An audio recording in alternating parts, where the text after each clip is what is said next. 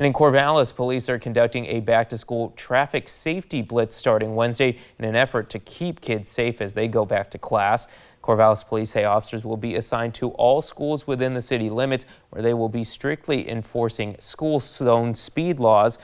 They will also make sure drivers are following crossing guard directions and stopping for pedestrians in crosswalks, and they'll be watching for distracted driving. The traffic safety blitz wraps up September 13th.